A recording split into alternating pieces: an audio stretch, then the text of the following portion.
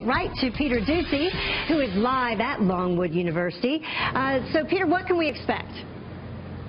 Heather, it's really interesting. We just got a little taste of how things are probably going to go tonight from Indiana Governor Mike Pence, who's using a little bit of his own record to explain how he would help a President Donald Trump. But it really is all going to be about Trump and Clinton, since they are at the top of the ticket tonight. Governor of Virginia, unemployment doubled.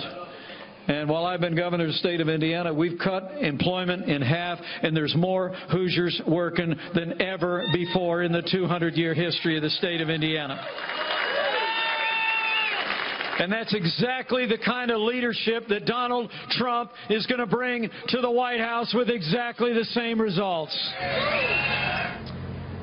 As for Kaine's strategy tonight, an aide tells Fox News Channel that they're going to try to draw Pence out and that, quote, let's see if he is willing to defend Trump. Kaine spent the weekend in Raleigh, North Carolina, preparing for tonight's debate behind closed doors, while Pence was in Wisconsin, where that state's Governor Scott Walker stood in and pretended to be Tim Kaine during mock debate sessions. The New York Times is reporting that Pence also watched video of Kaine to try and learn his tendencies, and the Trump campaign manager told Sean Hannity last night that we should expect to see a feisty Mike Pence tonight, which would be new.